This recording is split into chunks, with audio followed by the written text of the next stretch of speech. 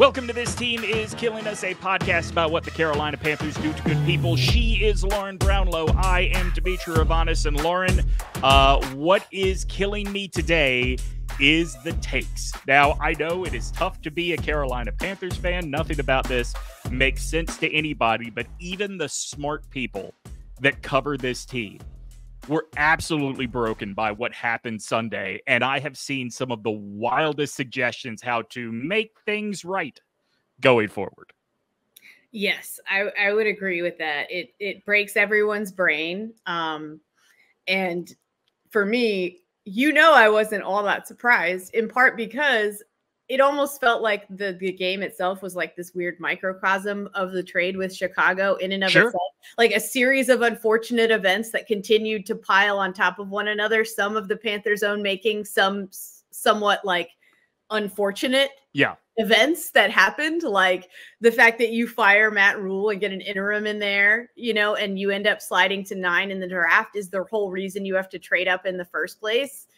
It's like a whole snowball effect of things that went into it. And then all of a sudden you're like, I got to have this quarterback. I got to have a quarterback. Oh my God. Oh my God. Oh my God. And then you're like, sure, you'll take it. They have another pick this year.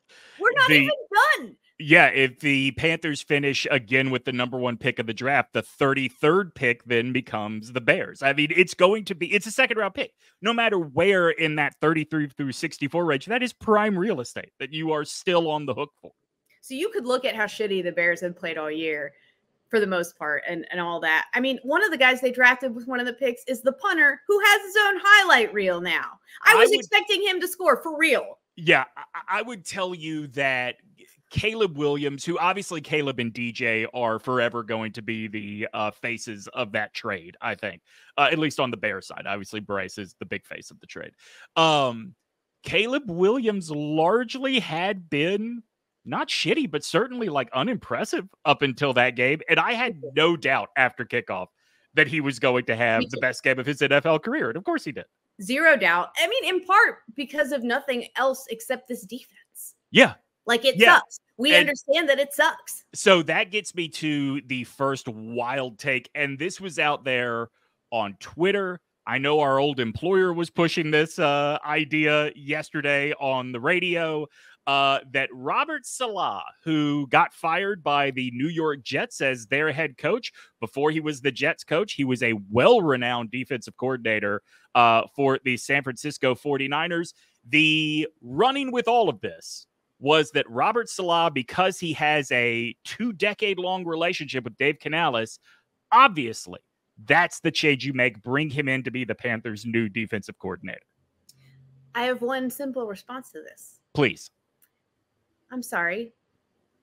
Does he have a magical wand that he can wave that brings in better personnel? Because if not, it does not fucking matter. Lauren, I want to give you a stat from Sunday that hits on exactly what you are talking about. The problem is not the scheme.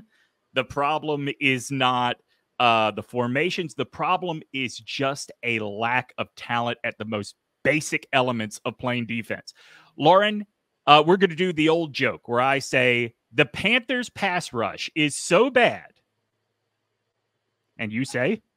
Oh, that I want to die inside? Well, no, That's usually you say, how bad is it? But I don't. Oh, how bad is it? Sorry. How bad is it is that they brought pressure on Caleb Williams 33% of the time in this game. When he faced pressure, Lauren Brownlow. Yes. Caleb Williams was 8 for 10 passing with 128 yards and a touchdown. See, this is how bad I already know things are. I'm actually just impressed they got that much pressure in the first place. Do you know how many quarterback hits the official scores credited the Panthers with? Now, remember, for people, I don't remember many. Yeah, so quarterback hits includes both sacks and making contact with the quarterback after the throw in a way that is not a penalty. That is, I think I can think of one off the top of my head. Okay, good. There was one other in the whole game. By contrast, the Bears hit Bryce and Andy Dalton a combined 11 times. Andy took a beating. Andy took a real beating. And you know what?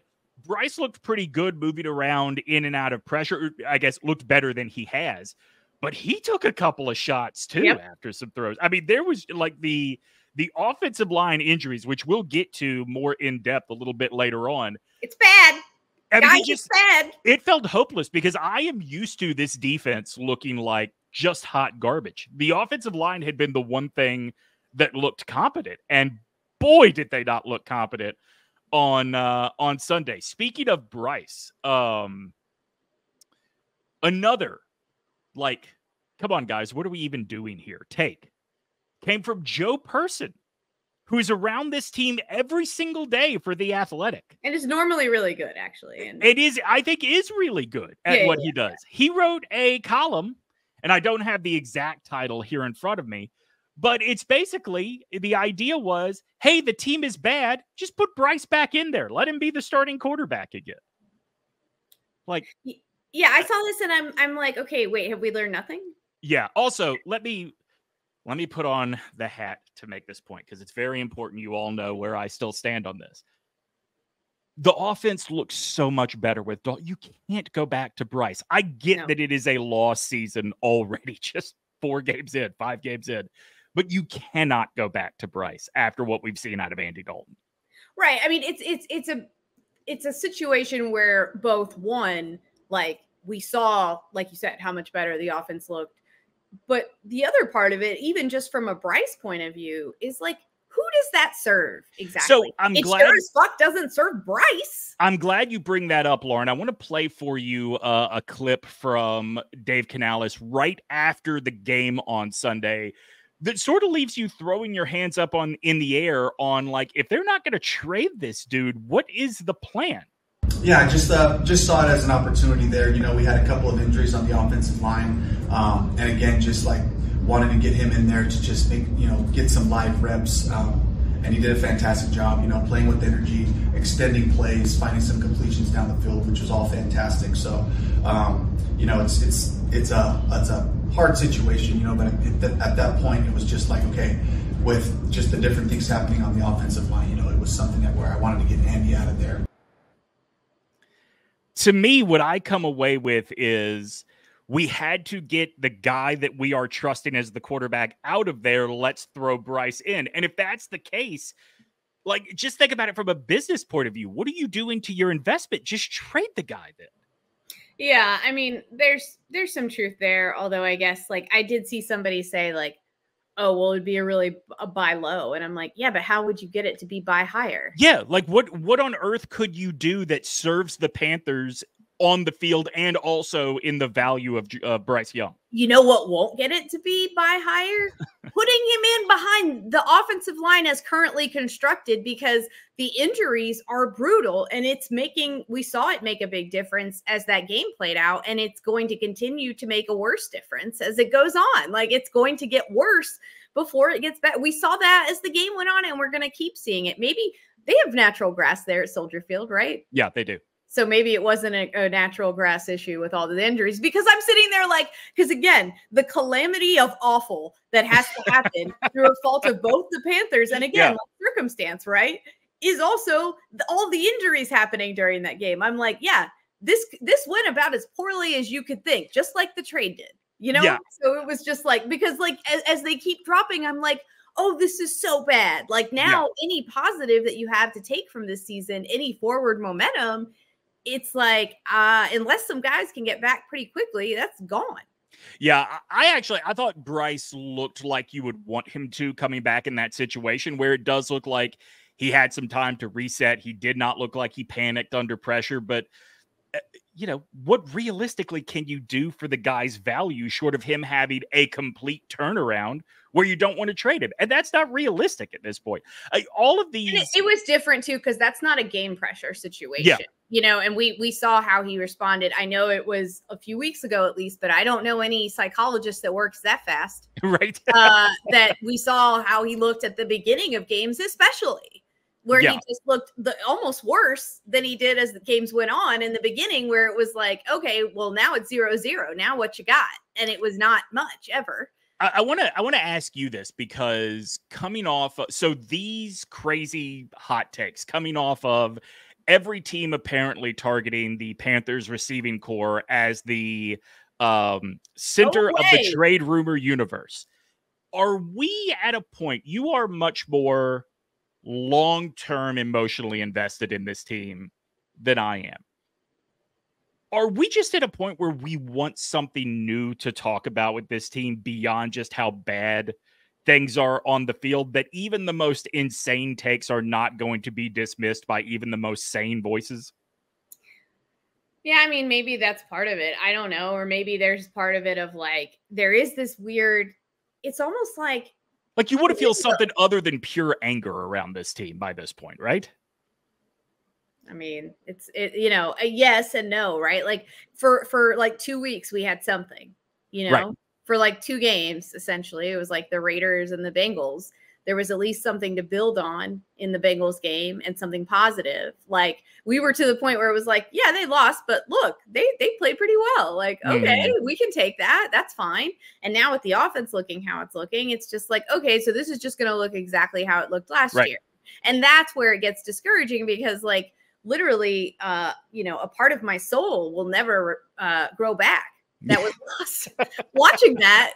And like, I don't know how you get anyone excited about anything that's happened. And so I think part of it too, though, is like this limbo with Bryce. I think that plays into some of the hot takes around him where it's like, okay, so what are they going to do with him? Yeah. And it's unclear. I think it's probably unclear to Bryce as well. And I wish there were more clarity, honestly. And I know in the NFL, it's still very cavemanish and we hate talking about things like mental health and whatever. But like, I'm sorry, as a fan, I want to know that he's been getting some sort of psychological care in terms of like how he's doing and how he's been processing things, because it was very obvious to me that that might be necessary. Well, I mean, even if you are the most like, you know, oh, psychotherapy is bullshit. Even if you are that kind of person, at the very least, you would want to check in on Bryce's mental health, because it would be good for the team, whether you're keeping him or trading him, to make sure he is not so broken that he just does not belong in football anymore.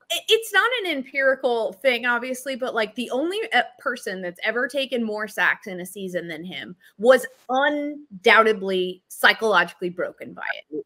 And so like, to me, I look at those things and I go, okay, well, what could we do differently with a guy like Bryce in this situation to at least make sure that doesn't happen? And to potentially, like, you already have invested all of this stuff into him. Like, at least give him some of that care. And that's why I don't want to see him back either, because I don't think he's ready for that. Like, especially going in behind yet another shitty offensive line now that all these injuries have happened. Yeah.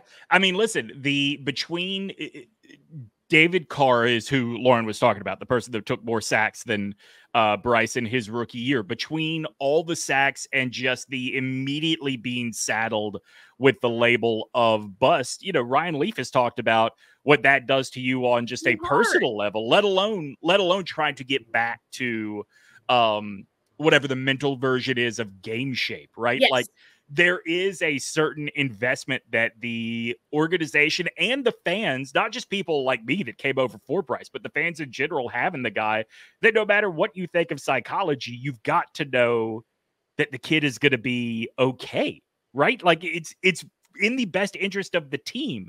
But Lauren, speaking of not okay, let's transition to— You're talking about me now?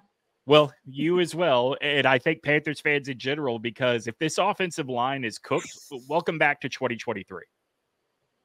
Yeah, and that's what sucks. Yeah. You know? Just to recap, Taylor Moton out this week for sure. Austin Corbett, who they kicked from guard inside to center, his season is over. That's the biggest one, right? Yeah. Corbett last year was part of, like, he really was all of the Panthers' offensive line problems in a microcosm. And it's not because of how he played. It is because of how they played him. Like, do you know that there were 13 different combinations of starting guards for the Panthers last year?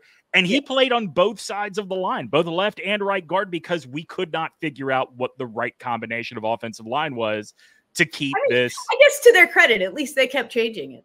Yeah, that's true. Brady Christensen, who I guess emerged as the other, like, most consistent starter, was downgraded to a backup this year when they invested all that money in the guards. Well, hey, guess who's getting playing time at center now? Brady Christensen.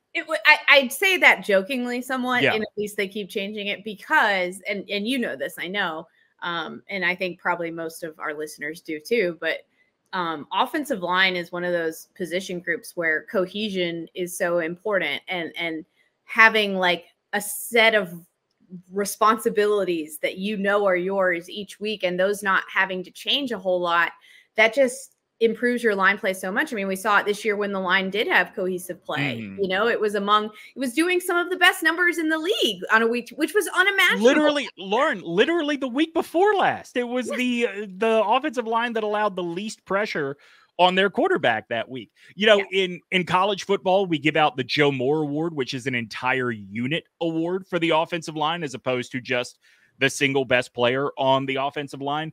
The usual suspects are in that conversation every year for a reason. And it felt like the Panthers were making progress towards being one of those usual suspects on the NFL level.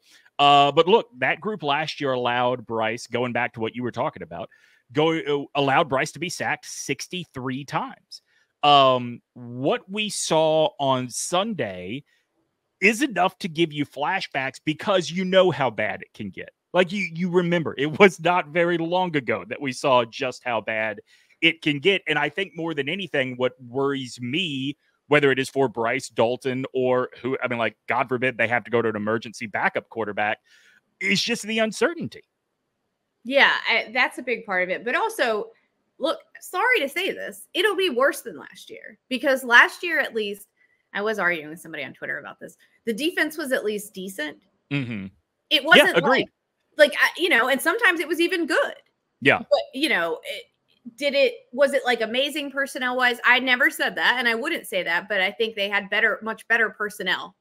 I would argue that any day of the week than they have. Yeah, I don't think anybody with a straight face could say you're wrong about that. Well, some people were saying like, well, because the offense was so bad, like the defense was often playing against offenses that weren't, going full throttle, which is fair. That's a fair point. With the games were not as close, so offenses weren't, doing as much and sitting on leads. And there's some fairness to that. But I think even in the beginning of games when it was close, I remember being like, the defense is keeping them in it until they just wore down.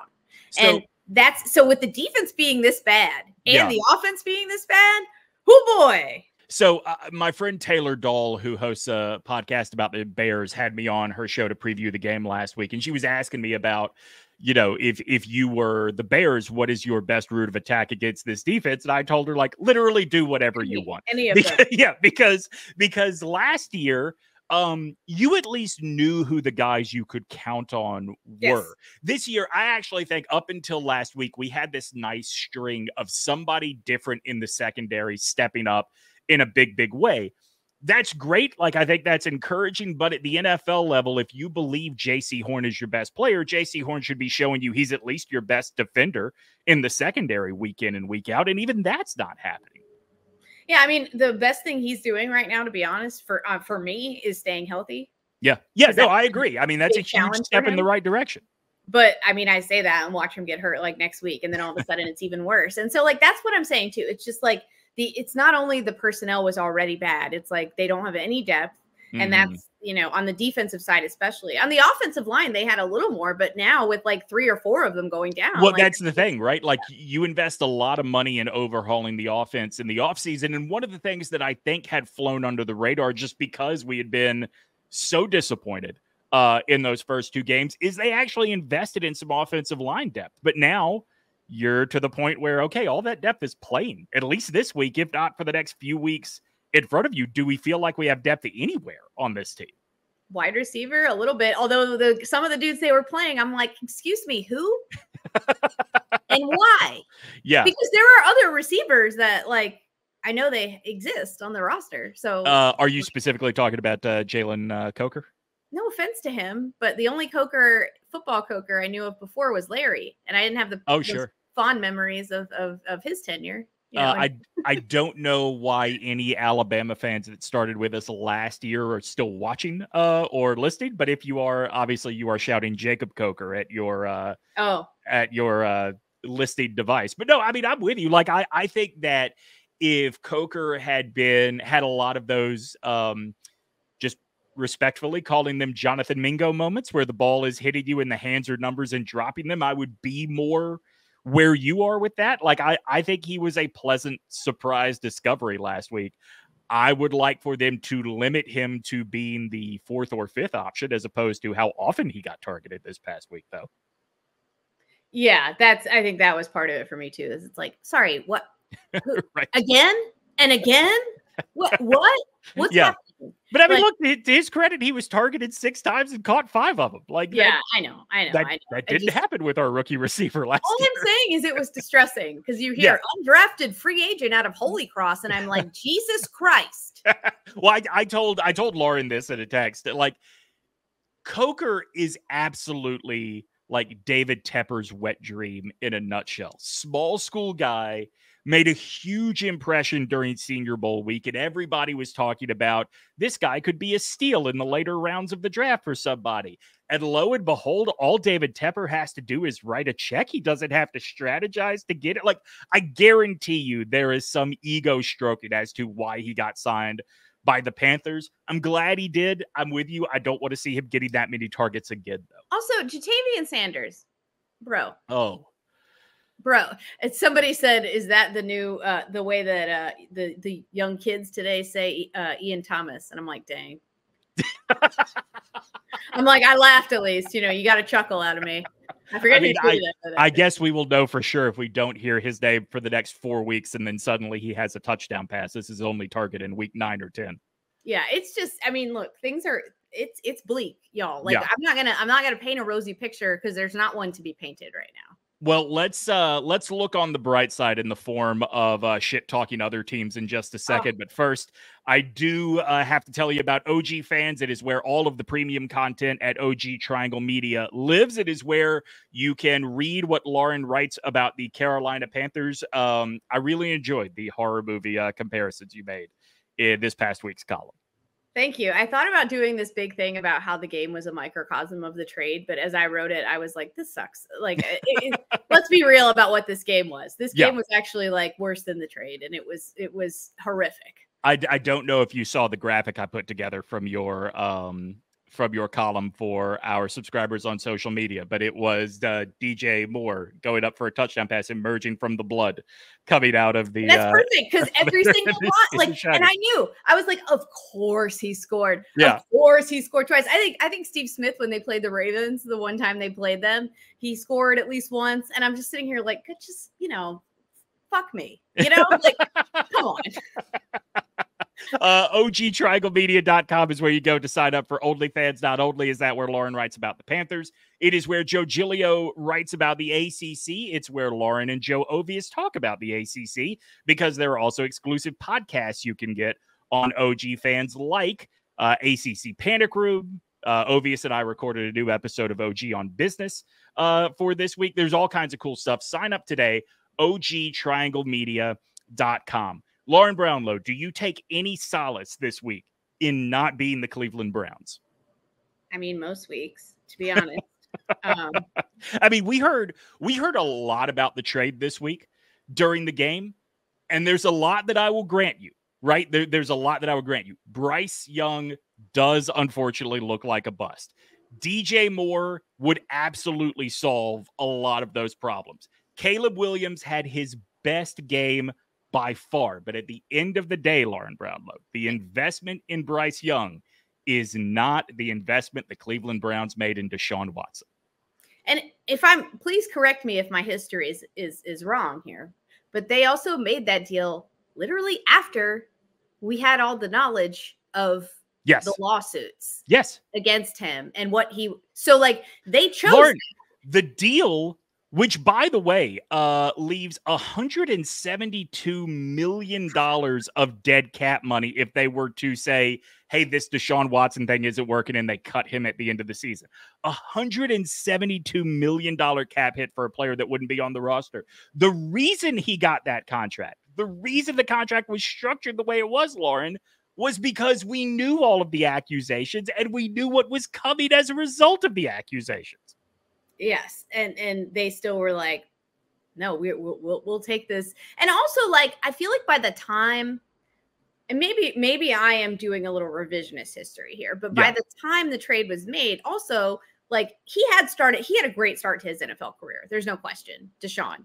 But from what I remember, he had also kind of started to slide off a little bit. He had been injured, and then they basically just sat him down for a year as he was going through all of this, and they wanted to trade him.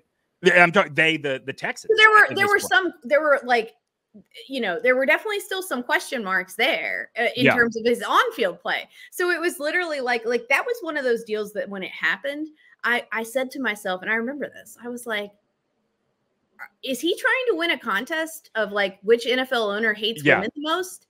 Did you hear Bomani Jones' podcast on Monday?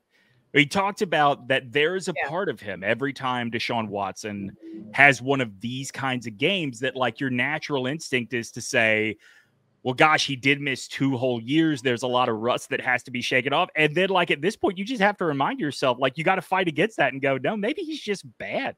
Like maybe this was just the worst deal. Maybe it's a rare instance of karma being real. So I'm going to give you, Lauren, I'm sure everybody has seen this tweet by now because it has been everywhere this week. But you talk about karma being real.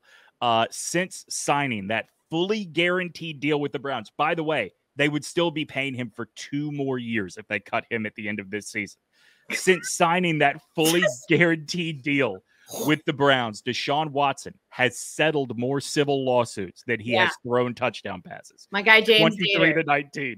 Yeah, it was a great tweet, and I mean, and it sucks. You know what I mean? Yeah. Like there are still people, in spite of the amount of women, in spite of how their stories have been pretty credible when they're held up to any kind of scrutiny, relatively consistent, even without having like spoken to it. You know what I mean? Like all of those things, it does not fucking matter. There are still people out there that are like, well, maybe, or like, do we know that this was real? Lauren, the absolute worst are the people that just openly don't care. Like actually, no, I prefer those people. Really? Legitimately, because they're honest about what they are. I guess I understand that. I don't think of them as more honest than the people saying, well, we don't know, as being dishonest. I think the people that are saying, well, gosh, we don't know, I just think they're fucking morons. Like, I don't think there's any other way to say it. Like, you're just a different brand of fucking moron than the guy who's proud of it. I wish I could say that, but way too many of them over the years, if you probe a little bit beneath that belief, you get quickly to, but women lie a lot. So, they're actually like, that's why I'm saying, like, the people that just say they don't care, I appreciate them. I appreciate the honesty more. It's like, you've heard that conversation around racism as well. Like the people that at least like have the Confederate flag out, some people are like, well, at least I know where they stand. Right. Like as opposed to the people who try to cloak it in something else. And if we're going to do the bad owner contest, obviously Dave Tepper is, he is really contending for the number 1 spot. However, Jimmy Haslam has been a disaster since he bought the Browns. The Johnson family, as we were reminded this week with the firing Robert Saleh, not that Robert Saleh didn't deserve to be fired. Robert Saleh is a bad head coach. I'm not dancing around that at all, but like, you didn't know this is what you were going to get with Aaron Rodgers. Like, come on, man. Like, that's also a pretty terrible, and like, it's all happening this week that there is some weird relief for Panthers fans of maybe someone else is in this conversation. Again, relief for a moment. It's right. Kind of like, I go back to Bomani. He had a great tweet this week that said that Woody Johnson has the longevity, but maybe Dave Tepper is like the Patrick Mahomes of owners, where you've seen enough to just know that this is an all-timer. Yeah. I mean, there's some truth to that, but like, that's the thing is like, I saw people bring up the Matt Rule firing because that was the last time a coach had been fired after only like 5 games. Yeah. I don't know enough about the Jets situation to know if coming into this year, there was already momentum towards firing him like there was for Matt Rule, because that was always my biggest beef with it. Was always like, you're going to have to fire him. Right.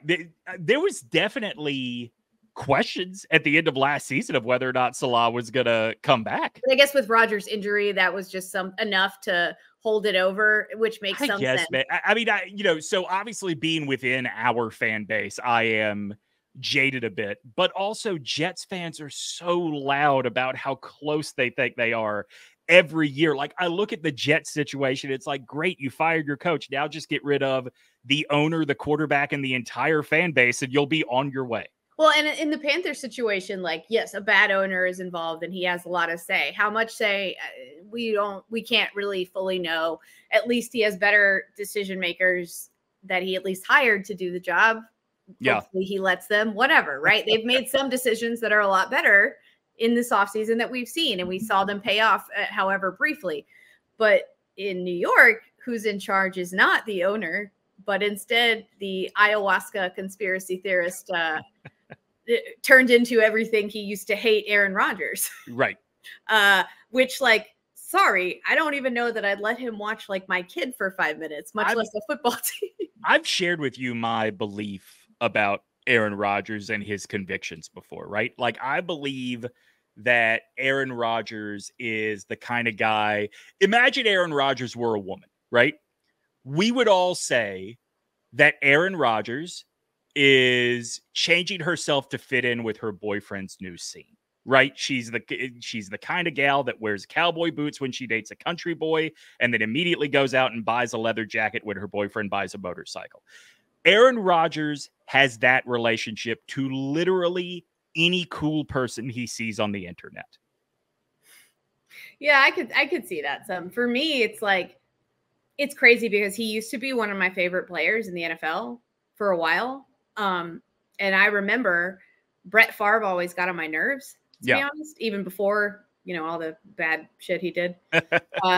And like, I always felt badly for Aaron Rodgers because, like, he didn't ask to be drafted. Favre wasn't, you know, going to be a mentor to him. And now Aaron Rodgers has literally come to embody, except for maybe the welfare scam that we know of, everything that he hated about Brett Favre. And I remember, like, he did not like Brett Favre, and you could tell. And I respected that about him because, like, so often the guys will just take the shit when they're, you know, in that situation. But you could tell it annoyed him and he didn't like it. And I get it. But now he's gotten so old that he's lived long enough to see himself become the villain, you know? And it's wild to me because I used to like him because he was, like, irreverent and funny and different and, to me, smart at the time, you know? It's like, and now I don't even recognize, like, what he's become. And I can't imagine, like, would I rather have him in charge of, like, making important hiring, firing decisions on my team or David Tepper?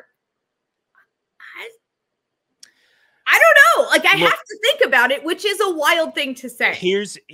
I can't believe I'm going to defend David Tepper here, Lauren, but I am. There is only one of those situations that gets you to head coach Robert F. Kennedy Jr., and it's not David Tepper as the owner. Great point. Okay, listen.